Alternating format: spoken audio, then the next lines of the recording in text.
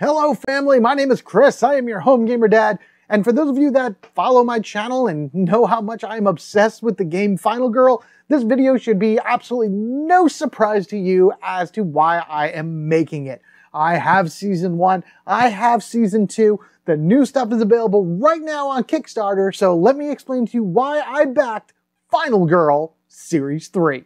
So there are a million reasons why I backed Final Girl Series 3, but ultimately it's because I love this game. I love Final Girl. I regret missing the first Kickstarter because I was looking at it and I wasn't quite sure. I hemmed, I hawed, I was like, I don't know if I should get it. And then once people started getting their copies and doing playthroughs and actually showing what the game was about, I was like, oh man, I missed such a great game. And then Series 2 was released on Kickstarter with the option to get everything from Series 1. So I just went all in crazy on everything that this game has to offer. And was even better about that point is this came earlier than this. So I was able to play all of Series 1 before Series 2 came. That is besides the point right now because Series 3 is currently available on Kickstarter and you need to go check it out. And here is why. So as you can see from here, there is a lot to this series. We have both of those, I think they were called franchise boxes before. I think they're called Ultimate Collections right now because they just have all of the things packaged in there with them. So it's like every single one of these features 5 feature films. And the way that the game works, if you're new to Final Girl and you're not really too sure about it, whatever, and this happens to be the first video you watch about it, first things first, I would say, definitely go check out some of my playthroughs on this afterwards, just so you can get a good idea of how the game works and like how it interacts with each other. But also, each one of the games, you need a feature film, and that comes with 2 Final Girls, 1 killer, and 1 location. Right out of the box, you're also going to need a core set in order to play everything. So you need a core set and at least 1 feature film. From there, the more feature films you buy, the more interactions and changing and swapping around of stuff you can do. Because you can take feature film killers from 1 and then put them in a location from another, taking a Final Girl from a 3rd one. And it's just so many different ways that this game can interact and combine together into different forms, and you can create your own horror-themed game. This is a single-player, horror-themed experience. See right down here, the immensely thematic and highly variable horror game returns for Series 3. Yes, highly variable, because everything can just swap around and create all these different combinations to them.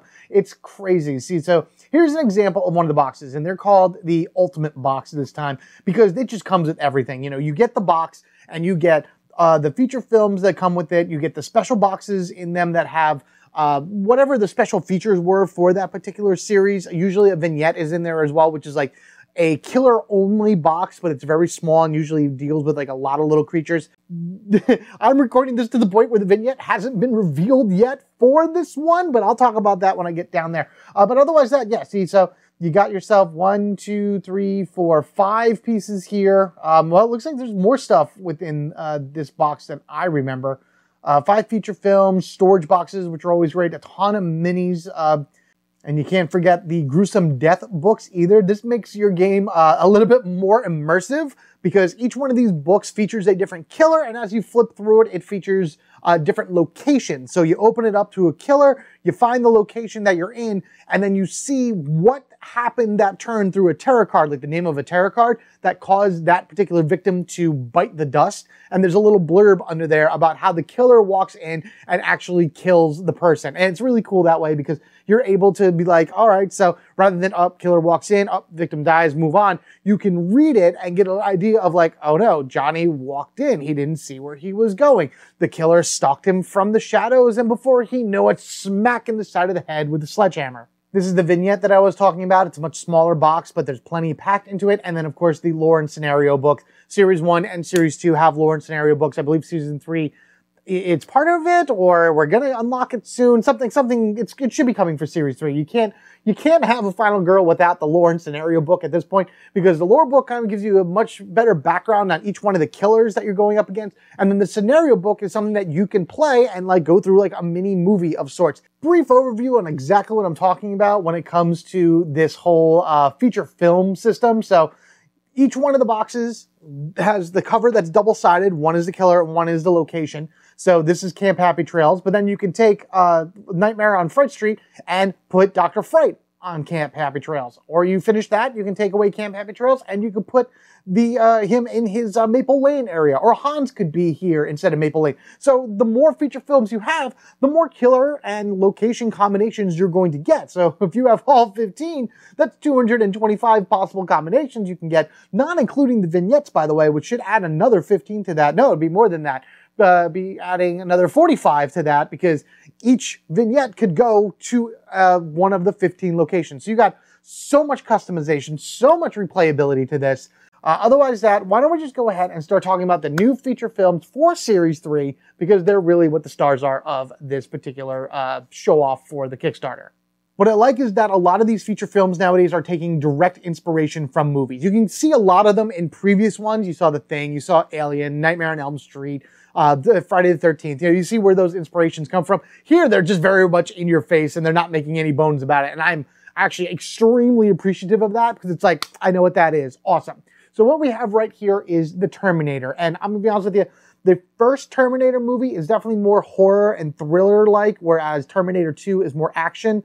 I felt the same way with the Alien saga as well. Alien 1 was scary. Alien 2 was tense, but it was more action-oriented. So this is going to be based more on Terminator 1, as we have the Killer from Tomorrow, the Hunter, which is this guy right here, and then the Sunny Days Mall is the location. A cyborg from the future has come back in time on a mission to destroy someone they call the Savior.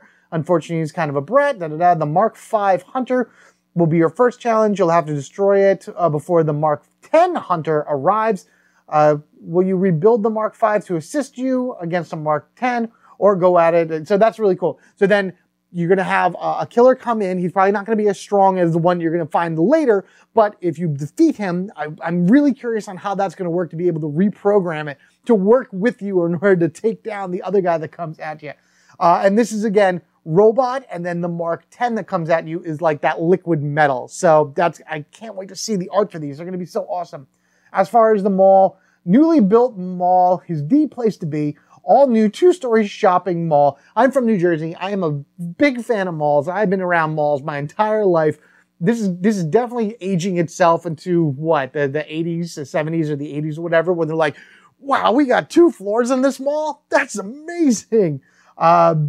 Such an amazing thing, because it would be a real shame if people got attacked and thrown through the walls of stores, or tossed from the second store balcony. Amazing. Oh, great. We don't have a map yet, which is going to be awesome. I want to see how it is. So there's probably some verticality to it. And then all of the different cards and everything, savior cards, we're going to need that, something to lead our savior around. I feel like this may have like a poltergeist thing, where we got to get the savior to safety before we take on the hunter over here. Ally cards, which is really cool. That's a new thing. An exclusive action card for it. Fantastic. And then just its own dark powers, epic powers, tarot cards, all this great stuff. And of course, the minis that go along with it. I'm excited for all of them. This is going to be really cool. Next feature film, Hell to Pay, with Razorface the Killer and the Hellscape map.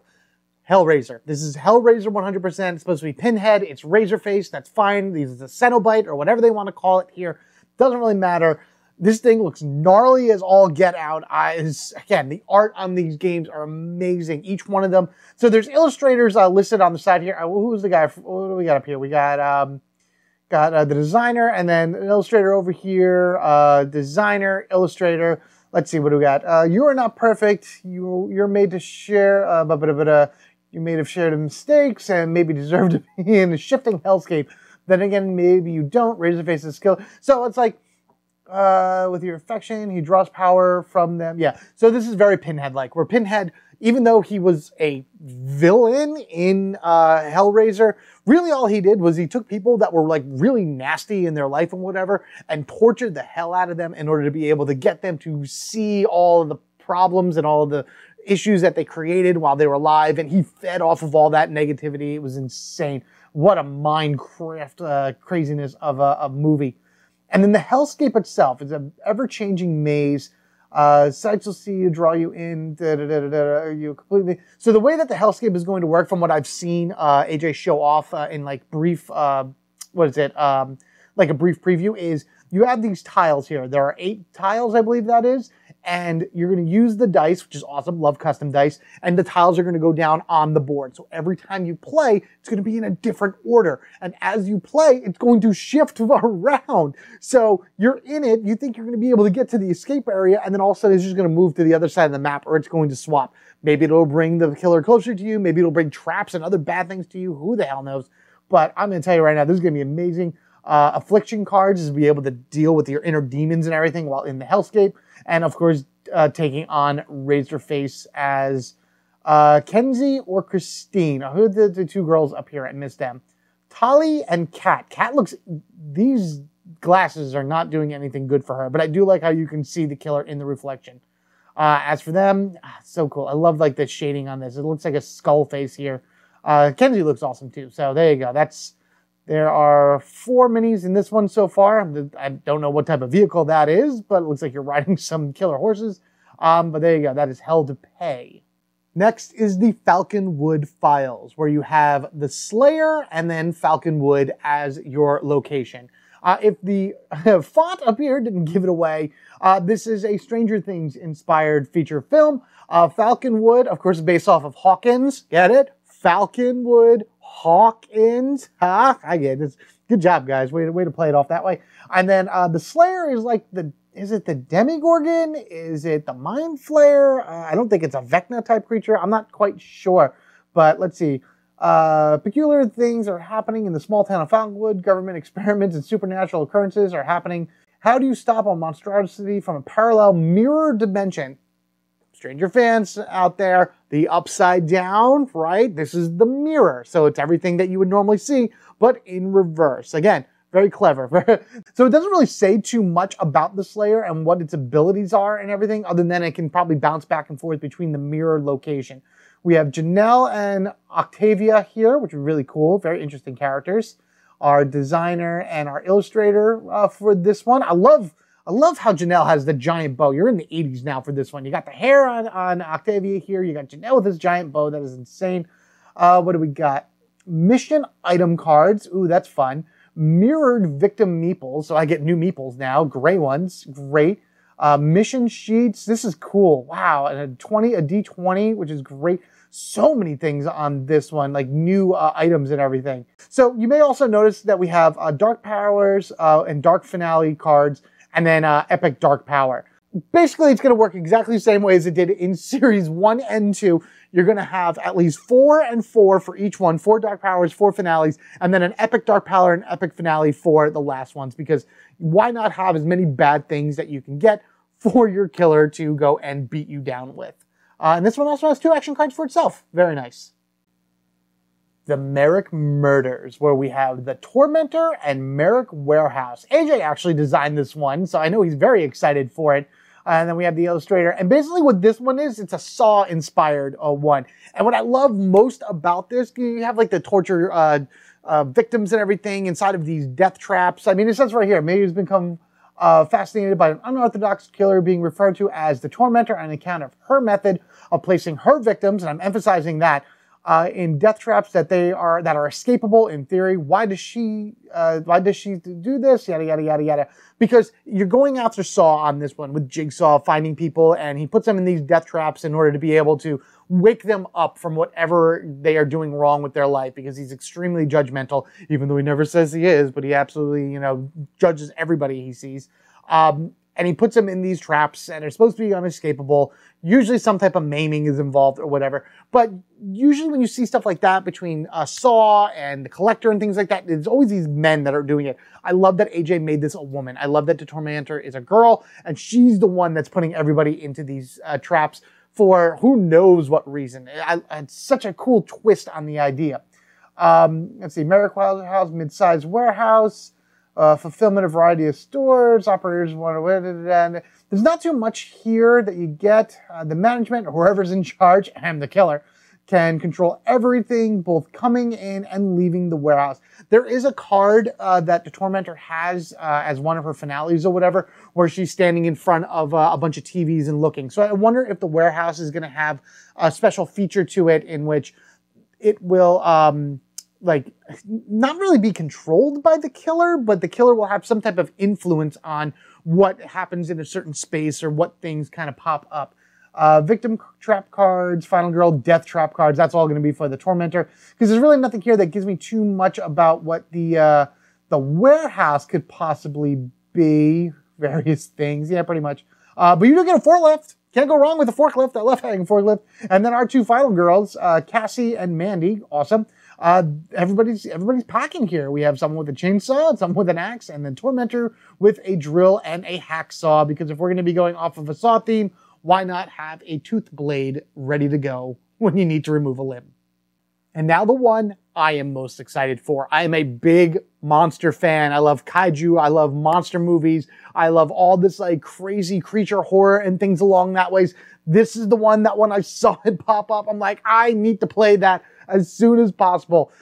AJ, Van Ryder Games. Yes, I am full in 100%, and I'll go over that a little bit later as well for Series 3. But if you happen to get one of these early and you want to send them out to other like channels and whatnot out there in order to show them off before everything comes out, I would love to grab an early copy, or at least put my name in the hat for a possible one of this particular feature film. Let me know who I need to contact in order to really go from there. But this we have Don't Make a Sound with the eyeless in the town of Utopia. Now, you would think at first, okay, this is a quiet place, which you're absolutely correct. Don't be going anywhere. The eyeless is starting to move on me.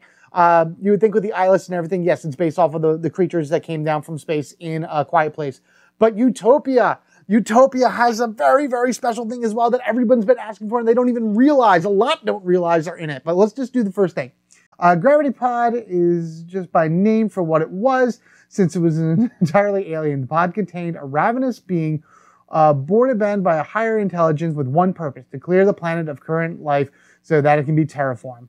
Devoid of its eyes, the eyeless, this is a single creature running around the planet, killing everything or whatever. It doesn't have any eyes. It runs off of sound. There's actually a cool sound mechanic for this particular killer that as you move around the board, if you make too much noise, it's going to instantly be drawn to you and everything. But now we go to Utopia. Welcome to Utopia, jokingly called Nowhere by the rest of the state's residents. Utopia is a desert town where the people are outnumbered by, well, just about anything else you can think of. Little did the residents know, but they are about to be set upon by a brood of giant sand snakes. Each as large as a tractor trailer that were nested just below the town a million years ago. Tremors! Utopia is based off of perfection. That's exactly what this is. Everybody during the last, trying to make predictions for what this feature film was going to be, or what, to be in Series 3, a lot of people wanted Tremors. I wanted a whole load of monster stuff. I think you can do Godzilla. I think you can do the Predator. I think you can do Tremors and things along that ways. This is a great one because this is the first time where you actually had, it's not really a killer, but a real major threat within the location, as opposed to just a killer coming into a location and working together to try to figure out using what's in the location in order to be able to get the best one over the killer. Here we go. 12 sand snake cards. This is where the worms start bursting out of the ground, and this is where they do various things in order to hurt you, kill you, move you around, I guess. I don't know. A lone ear for your noisemaker, and then of course a lot of the other stuff, setup cards, item cards, things along that way. Yeah, this is the one. That's the one. This is the one that I want to play with because I want to be able to take down the eyeless one here. I want to avoid all of the worms as I run around the desert and just have multiple threats coming at me on multiple fronts of all these giant monsters. That's, if I had to do this a la carte, which I'm not because I want everything at all, that would be the one that I would get, hands down. And now for something very special and very surprising that AJ announced right after this whole thing got funded. Now I'm recording this at a little bit more than 24 hours after the Kickstarter started. And we're almost at 1 million right now in terms of total funds and everything, which is awesome. Once we hit that funded, which we did in probably about 40 minutes or so, this was funded, 45 minutes, he revealed a surprise 6th feature film for this campaign. Now, it is not tied to Season 3. It's not part of Season 3. If you get Season 3, you're not going to get it. You're going to have to get it separately or whatever. But what's really cool is the more money this campaign makes, the cheaper this feature film is going to be for everyone out there that supported the Kickstarter, up to it being possibly free. I mean, here it is right here. It's the North Pole Nightmare. So yes, this is going to be awesome. I'm going to talk about that in a little bit. But this is the progression. So normally this is a $30 piece because it's going to come with all the minis and everything like that. Just for being funded, just for us having a funded Kickstarter for Final Girl Season 3, Series 3, it's $15, automatically half off. And now as you can see, as we start moving up the chart here, it's going to slowly but surely drop down until it's eventually free. We are over 900K right now. So now this feature film is $10. It hasn't been revealed yet what it's going to be to make it 5. I feel like it's going to be 1.5, maybe 1.75 or so. And then I feel like once we hit 3 million maybe, or 2.5 million, something along that ways, that's when it's going to be free. So then you would just get this feature film this year. This would come out, in theory, no promises, before Christmas 2023. This is a special feature film, if you really want to go along that way, because it's not tied to any one of the series, which, as AJ was talking about when he was showing off originally, means that it opens it up more for them to be able to do a bunch of different things at any time they want and be able to show it off, rather than having to worry about putting a bunch of things together as one. Here's a big bundle, yada, yada, yada. So this is North Pole Nightmare with Krampus as your killer and Santa's Village as your location. And of course, as you know, Krampus is Santa's evil twin. Each year, the Horned Devil would go out on Christmas Eve, punishing the naughty kids. He was so good at his job, as was Santa, that Krampus' list got smaller because he was probably killing everybody that was naughty, and smaller every year until his new targets inflicted with pain and punishment on Santa and his elves. So Krampus is running around the North Pole killing elves. The only real special rule that I saw on here that makes the village interesting is that each one of the victims on the board are elves, so they're not just normal people. So if you move into a space with a victim, because they're super energetic elves running around all over the place, you actually lose a time. In any event, who do you play as? Cindy the elf or Mrs. Claus herself? Ah, that's great. That is amazing. And of course, Krampus being who he is, he has presents. You have Krampus presents here, which are going to do very bad things. But it looks like you can find Santa presents as well, which will give you various boosts and other benefits, which can never go wrong anyway. Present tokens that are around the board, your dark powers. This actually comes with an epic dark power and the epic finale. That's really cool how you're just getting everything. You would get everything you would expect to get in a standard feature film, just all at once right here with this special one. And you get to have a holiday edition in order to play. And again, it's possible. It's very, very possible, hopefully in theory, that it'll be out, yes, this Christmas 2023. Every one of the bigger boxes, like the big boxes that I showed off in the beginning, have a special box to them that have either a lot of figures in it, special figures. The box of props had like different dice and everything in it and whatnot. Series 3 comes with the special effects crate. And generally what's in this are, you're going to get a dice tray, which I am happy with. Please give me. I want it very much so. The supplemental game mat. You would actually unroll this and put this next to your standard game mat that you would have from Season 1 or Season 2. It doesn't matter. And it just gives you a few extra spaces for stuff. Cards that would add to your marketplace that weren't in the original. You know, they come in from whatever feature film you have. Places to place dice, places to place characters. Another way to just remind you what the steps of things are. Your hand, so you can put that to the side as opposed to somewhere else. I probably won't ever use this at all, but it is really nice for people that kind of get confused about where stuff goes on the table. It's a good way of like just having that extra space of knowing, all right, that goes here. What's really cool is the tier dice. This is going to be a brand new mechanic that you can put into your game that, from what I'm seeing, makes it easier, or at least diminishes the challenge a little bit. Normally when you roll your dice, if you roll a 1 or a 2, it is a straight out miss. You get absolutely nothing out of it, and usually something bad happens. A 3 and a 4, you're able to, trade in cards to make successes. And then of course 5s and 6s are your successes. For the tier dice, you would replace your red dice with these blue ones right here. And on the 1 and the 2 is a tier symbol. If you roll the dice and it is a straight miss result, you can then move your tier marker up the gauge here equal to the amount of tiers that you've earned to the max of 5. And then on your turn, you can reduce that tier marker down, gaining one of the benefits over here. So I can see adding this to the game just to make it a little more fun. Not that I don't think this would really reduce the challenge by that much. It just gives you another possibility to turn the tide to your favor, because this game can be super swingy. In a moment's notice, you could immediately, like, all your hard work could just go flying out the window, and the tears that you shed can now help you instead of just wanting you to roll up into a corner and say, come get me, I'm good, let's go. As far as pledge levels are concerned, you can go a la carte on Series 3, buying whatever feature films you want. You can just grab all the feature films in one shot. You can grab the feature films and the minis, or you can do the ultimate box, which is again what I showed you, where it has everything slapped into it. I had the 2 boxes in front of me. Of course, I'm going to get this one because I love the cover art on these. I love how it all fits together. It fits very nicely into a Calyx cube, so that's awesome how they did that. That is a premium thing as well. This is important because there's going to be stretch goals that I talk about in a moment that have an S or a P next to them. Basically, if it has an S on it, all premium and standards will get it. If it has an S on it, then if it has a P on it, then only premiums will get that thing. So if you want the most out of your stretch goals, of course, you want them premium. And then, of course, if you have absolutely nothing at all, you can literally get everything. And I don't think that they're doing separate shipping on this like they did with when they did Series 2. You get it all at once, or you just got to wait. That's really what it comes down to. Here we go, stretch goals. 300K was funded. 400K is that lore book, so there you go. It's already unlocked. We know that we're getting it.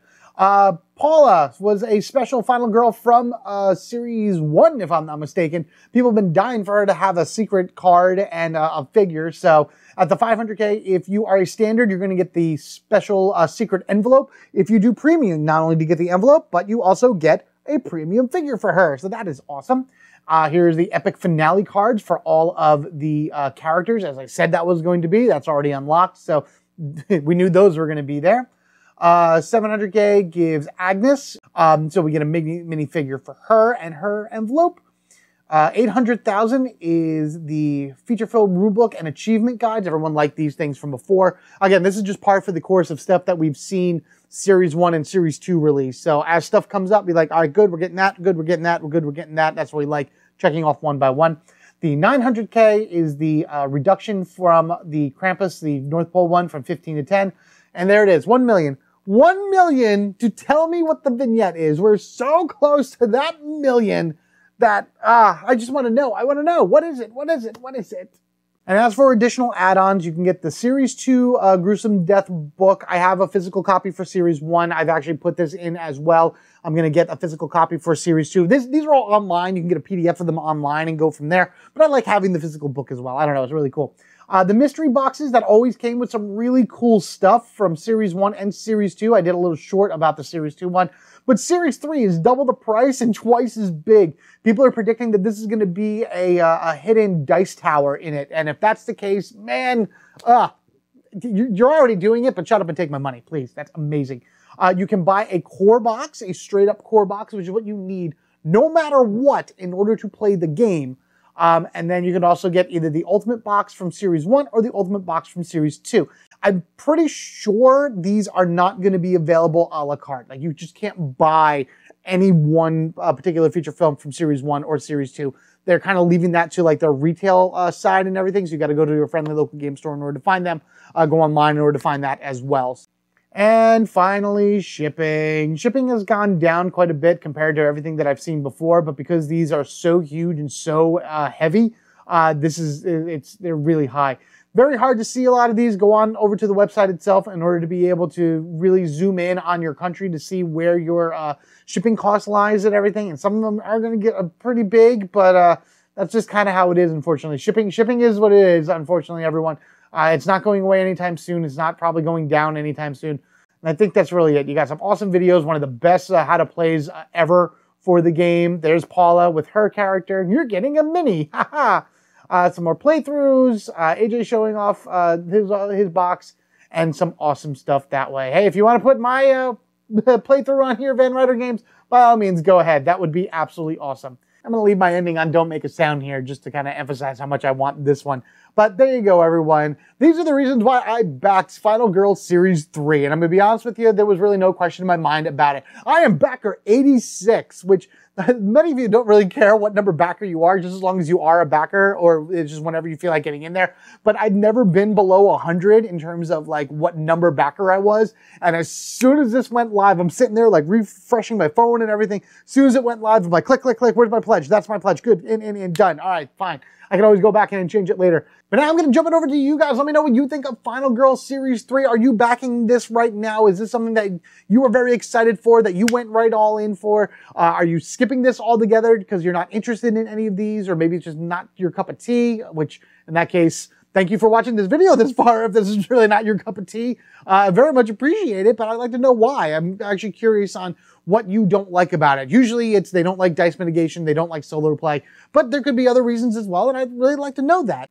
October's coming up really soon, and I'd like to jump back in the Final Girl for that month. So be sure to keep an eye on the Home Gamer Dad community page in order to check out the poll that I'll be putting up there eventually, in order to get your opinion about which one of the Series 2 killers I should go up against. I have Big Bad Wolf, Nurse Ratched, the Intruders, and then the Thing-inspired organism stuff. So I already did the Exomorph, the Alien-inspired one, so I have those other 4 to do, and then the vignette would be after I finished everything else. That means so you don't miss any future Final Girl actions, be sure that you are subscribed to the Home Gamer Dad, so this way you can see those or any other fun videos that I happen to put out. If you wish to support the channel even further, a super thanks will always be appreciated. You guys would be absolutely amazing with that. Or you can head on over to patreon.com/homegamerdad, check out the tiers over there, and possibly join the growing Patreon family. Everything that comes in along these ways and whatnot just goes right back into the channel in order to get better equipment, in order to get games for you guys to play and everything, you know, for me to show you and whatnot. And then, of course, just to make things better for everyone, because I love doing this. This is absolutely amazing.